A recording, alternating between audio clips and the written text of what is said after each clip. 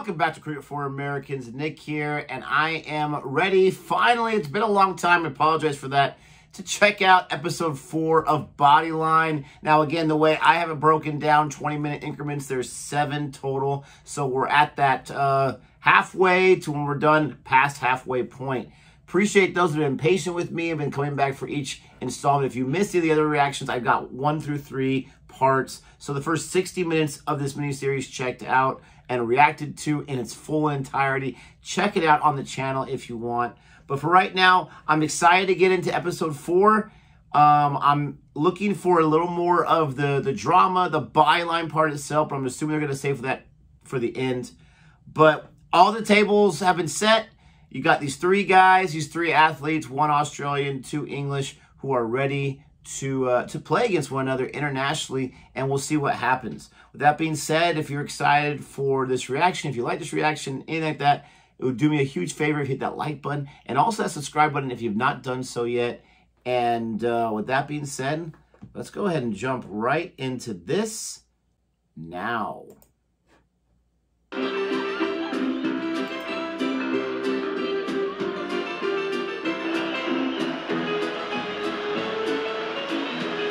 Bradman? Yes, sir. 8 months short of his 21st birthday, Don Bradman has become the youngest player ever to score a century in a test match. England won this match in the 1928-29 series. Wow. But in Bradman, Australia undoubtedly has the keystone around whom the team of the next generation will be built. And so, after an absence of almost 6 months, the English team came home. It was a glorious morning, late in spring, and what a welcome they got. For they were the victors, defeating Australia 4 tests to 1, retaining the Ashes, and proving yet again that in cricket, as in most things, England reigns supreme. Doesn't happen too often anymore these days. You've acquitted yourself admirably. Thank you, my lord. Come and tell me all the details of these centuries of yours. I'm so glad. Oh, I need these. Today will evoke 1,000 memories for Plum Warner. Hello. Delightful to see you. Oh, Plum. Dear lady. Congratulations, my dear fellow. Splendid tour. First-rate batting average. Your parents must be very proud. Thank you. Mrs. Jardine. Percy George has just been telling me about young Bradman. The victor goes the spoils. Really? That's not what Percy was saying. I think I'm about Talking to be trash? Excuse me. Oh. How dare you talk about Bradman that way? Trying to persuade him, but he still can't see the truth. And what truth is that, Douglas? Well, like most batsmen, I can play 1 or perhaps 2 shots to any given ball, whereas Bradman can choose between 4 or 5. Oh, he doesn't choose. He just plays the first shot that comes into his head. But he has no technique. Now, he can get away with this on those true, hard Australian pitches. But put him on one of our green strips, with Morris seaming the ball late. Oh, no, he's too unorthodox. That opinion did not age well. The third test in Melbourne. Oh, not that again. Now, it's a very good example, Douglas. Now, on at least 3 occasions, the ball was short-pitched, screaming out to be hooked. He played a cover drive. Oh, it's absurd. Oh, how no, it's dare not he play absurd. cover drive. At least 2 of those balls went for 4. That's the power of Bradman. He's learned that a batsman's sole objective is to score runs. And he'll play whatever shot, unorthodox or not, which best fulfills that purpose. It makes it almost impossible to set a field to him. Well, I'm sorry, old chap, but I think you're on your own. Well, the skipper agrees with Percy and says Bradman's just a flash in the pan. And Tate says that he'll have You better hope so as an England fan, but unfortunately, plays on one of our wet wickets. Exactly. They're older this men man's steeped in the correct. conventional methods of play. Oh, thank you very much. Bradman is something totally new. He's not interested in playing classic shots. He's never had any formal training, so he's developed his own style, a unique approach. I believe if he continues to develop, we could see scores none of us have ever dreamed of. He could rewrite the record books. He could change the very nature of the game. Oh, come, Douglas. That's being a very fair unnecessarily competitor. enormous. No batsman in the world has ever done that. I must say, in fairness, Very, very there fair are competitor. hundreds of thousands of Australians who'd agree with Douglas. Out there, he's become quite a celebrity. It's not a very pleasant sight. Bradman standing in the middle of the pitch, bat raised, the crowd chanting his name. As a society, they seem to crave heroes. Well, I like Australians. It's just that they prize individualism. Oh, indeed. They continually want to elevate one man at the expense of the team. I find it quite abhorrent. Well, it's certainly not the nature of the game. The heart is the team. I'm afraid the Australians wouldn't agree with you there, my lord. Their whole approach to cricket is different. At times, I wondered if we were playing the same game I'd grown up with. To listen to the crowd, you'd think it was a hunt, with the English as the fox. No, you were used to that. It's just good-natured barracking. Well, questioning a man's parentage is hardly good-natured. My dear fellow, in Australia, it gets much worse. Is almost a term of endearment. Much worse. Well, I come from a different world, thank God. The Australians are not a people I'll ever warm to. Nothing wrong with that. Always easier to give a hiding to a man you dislike. May I interrupt? I really do feel like a cricketing widow over there. Or at least the English to Haven't you finished talking about the game yet? Not quite. Never. Mr. Fender and I have something to discuss. Do we, my lord? Yes. Yes, you do. What's that? Chop, chop. Journalism. Ah, do I detect a note of indifference bordering on aversion, my lord? Now, don't start that banter with me. I found your reporting, your criticisms of Chapman, most distasteful. Now, it doesn't matter what your opinion of him is. He is the English skipper. He deserves your respect. It ill behoves you as a county captain and a man who's represented England. I've met many people like this older guy right here. Publicly. In the comment section. It was my job to report it. I am not and it's the way I see it, too. I am talking about loyalty. That is all I ask of a man. This is not very interesting. Not from a journalist, perhaps, but from a cricketer and a gentleman. Do you understand? Very interesting. I understand, but I don't agree. Been there. Oh, well, I'm not staying here to argue with you. I've made my point. But make no mistake, these things do not go unnoticed. I never believed they did. Well, then, why must you always be giving offense? Why must you be the tearaway? Why all this affectation? Not affectation, my lord. It's me nature. I suppose I could be a little more diplomatic. But I've always thought diplomacy a blood brother to hypocrisy. Honesty is one of the things I like about Percy George Fender. He may not be perfect, but at least I can live with him. He's a really good actor. I'm surprised I didn't notice it earlier. That was a masterclass right there. The way he looked truly offended and embarrassed. And then he held his own. Behavior, personality. That's all. Why? Even right now. Very interesting. Douglas, there's one thing you must learn about the Lords. In defeat, they're unbearable. In victory, insufferable. Hey-ho. Shall we go? Let's. No, he lost it. He was in the zone for a while. He just lost it. But that was really impressive. Very, very good acting. I wouldn't be surprised if he was theater trained, so to speak, as an actor.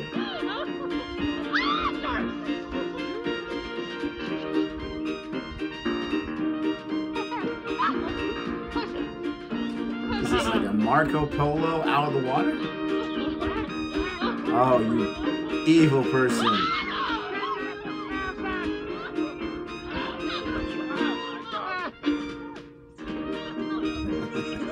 It was 1929, the Jazz Age, and our lives spun from one carefree moment to the next. He's a blocker. Every day we stretched out our hands further, trying to gather into our arms all the glittering prizes of our youth. And yet there was a brittleness in our laughter, a fever to our lives. It was as if we knew deep within some recess of our minds that nothing which ran so fast could run for long. Like the shuffle. Around the world, there was a gathering darkness, waiting to close in. The greatest depression the world had ever known, not only of an economy, but of men's spirits. Just as one generation had been destroyed by the Great War, so the next was crushed by the Depression. Tough back then. 1 in 5 people out World of work, War II, industry swept away, less than 10 years whole away. towns devastated, hunger, rationing, and the dole. For many people, there was one thing which helped relieve the misery of their daily lives, and that thing was sport.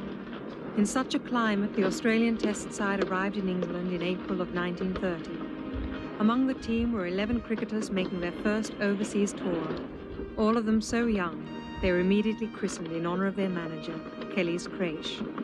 By any measure, it would prove to be a remarkable test series, one which those who witnessed it would never forget. You see, Don Bradman is about to rewrite the record book. That's fine, thanks. I love the narration. Unfortunately, it kind of gives a little too much away, but I still like it. Mate, thanks. Like that 3. Like it's 7. Is he ordering 4 for himself? Woody, dear chap, welcome. Yes. Gentlemen, Welcome. may I introduce Mr. Percy Fender, skipper of Surrey, the finest captain never to have captained England. Oh, thank you very much, Bill. How are Alan? Percy. Pleased to see you. Hello. How are you? Oh, we didn't actually meet in 28. I feel as though I know you, though. I've read most of your articles. Oh, that's more than I have. Hello. Nice to see you. Hello. I think you once described me as a schoolboy batsman. Ah, it's a journalist will. On the other hand, Douglas here is a He great is player. avoided like Yes, there's we no met in tomorrow. It has led to countless arguments. I think you're in for a surprise. Well, we'll see soon enough.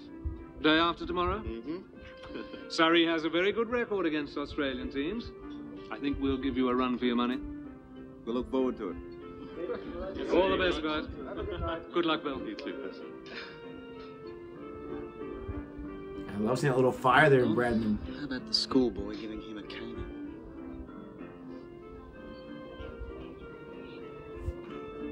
Yep. Do it on the field, homie.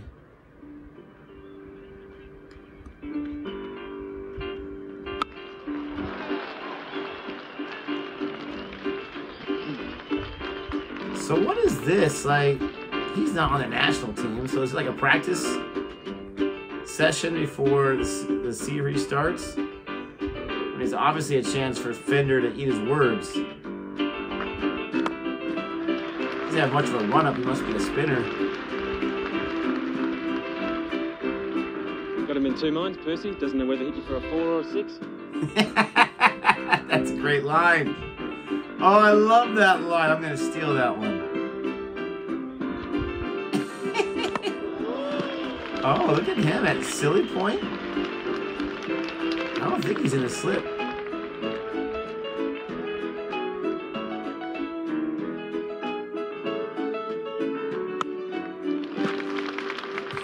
He's messing with them. Oh, this poor man. How dare you? Could you imagine the people I talk trash about? I would get destroyed.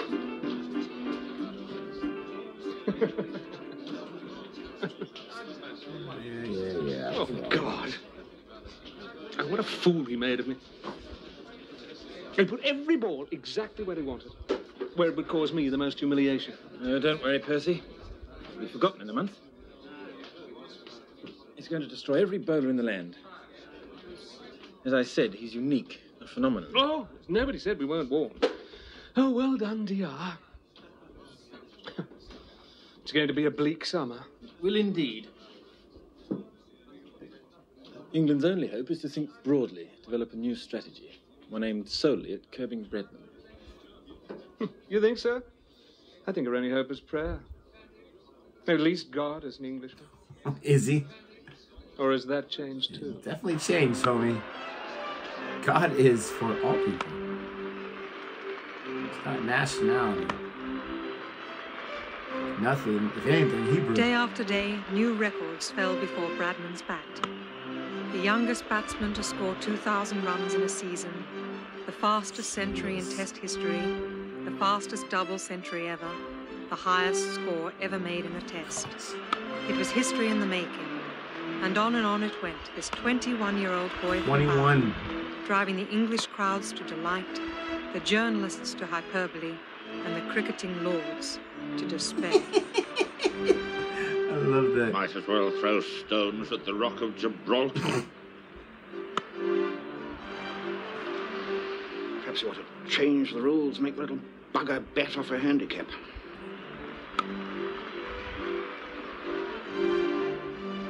All we can do is pray for rain. Yeah, exactly. That's true fan. Couldn't he be asked to use a smaller bat? Why? Bradman wins, yes. Every cricket fan should watch this. I mean, along with me if you want, or on your own. Because Bradman does not have too many videos dedicated to him. English cricket was in despair.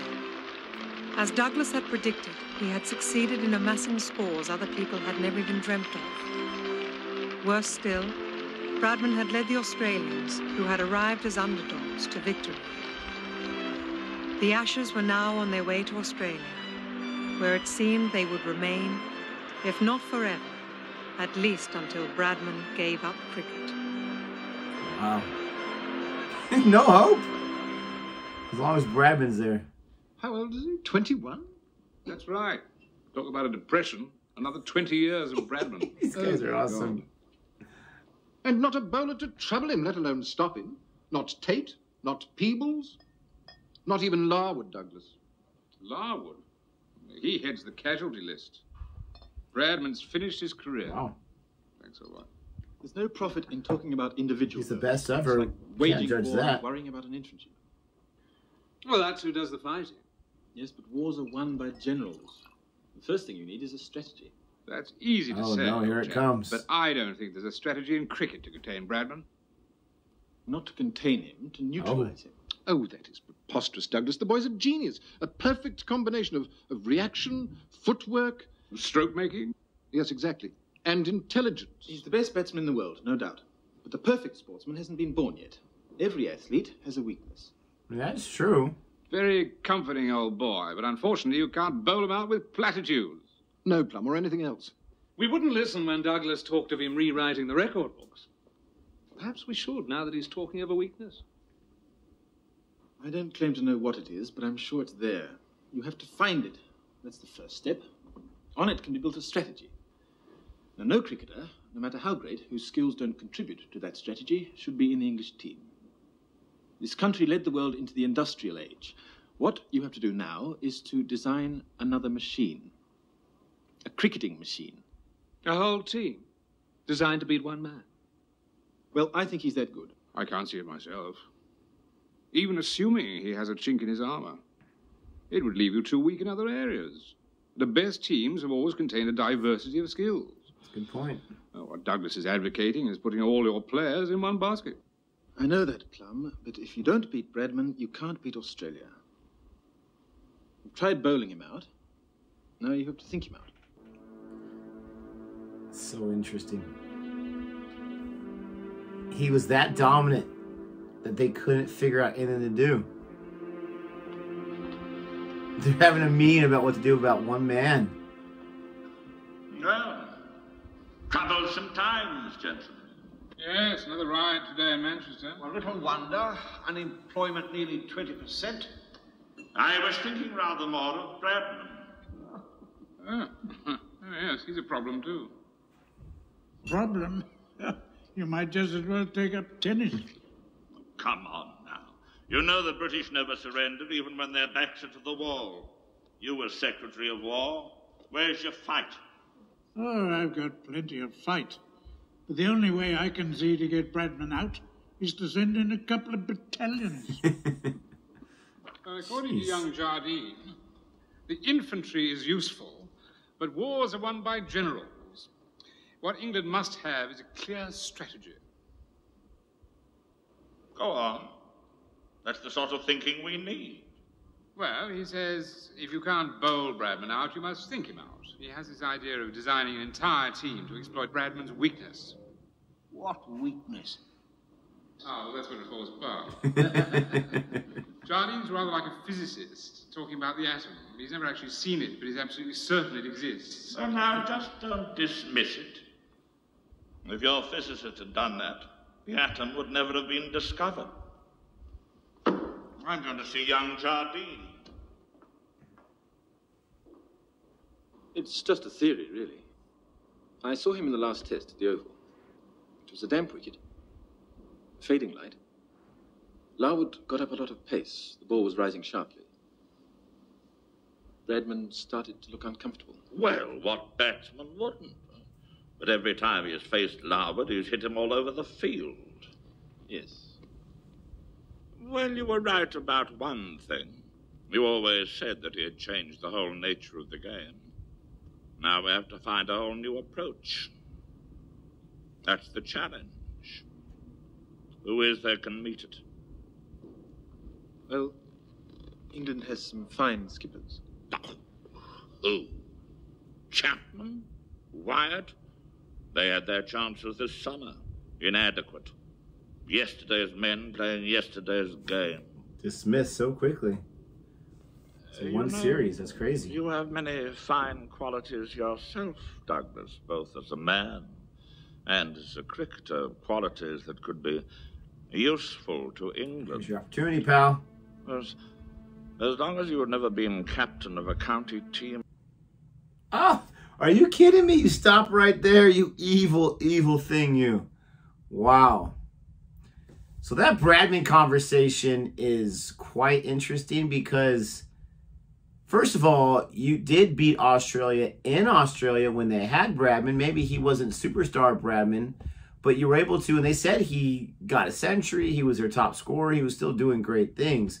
It's interesting that things were so dire in their minds that they had to, like, change everything. And I get that. As a fan, I get that. But as someone that's running a team or who has some influence in a team, you got to have some faith in your players, don't you think? Like, they're talking about, what's his name, Larwood, I always forget his name.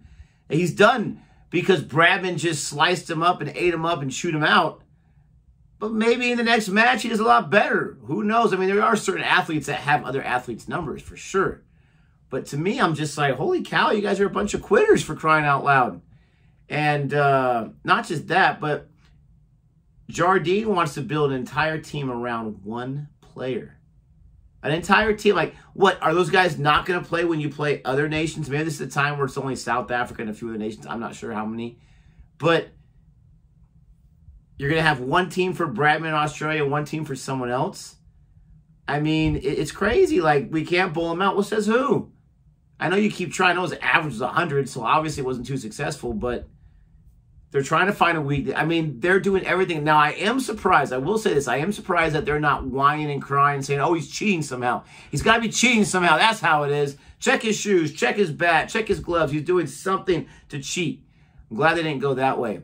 But Jardine, I like this segment, this fourth installment, because Jardine, you know, the wheels are turning, right? The wheels are turning. He's like, got to figure out some, and this is going to lead to the byline, which is exactly what I wanted. I love this episode. It went by literally in 5 minutes, even though it was 20 minutes. It was so quick. Let me know what your thoughts are. Let me know what your impressions are of what we've seen so far. Thank you so much for watching. I really appreciate it. And don't forget to like and subscribe. Until next time, adios.